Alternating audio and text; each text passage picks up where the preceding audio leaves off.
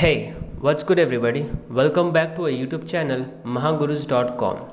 So in this tutorial we would learn how to decrease the indent in Microsoft Excel. So I would suggest you guys to please follow each and every steps as I say. So without wasting any time, let's get started. Guys, what is decrease indent? To decrease the indent, it means that there must be the cell which are already increased in indent.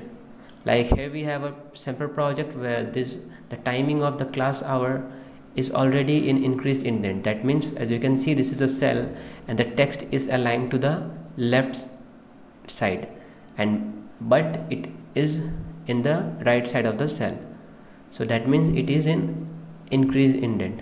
So to decrease it, what we would do is we would just select the cell, or we can select the multiple of cell, and in this home button here we have the alignment group, and where we increase here is just decrease. So to decrease it, we have the shortcuts Control plus Alt plus Shift plus Tab. Get it? Or we can just click on decrease indent.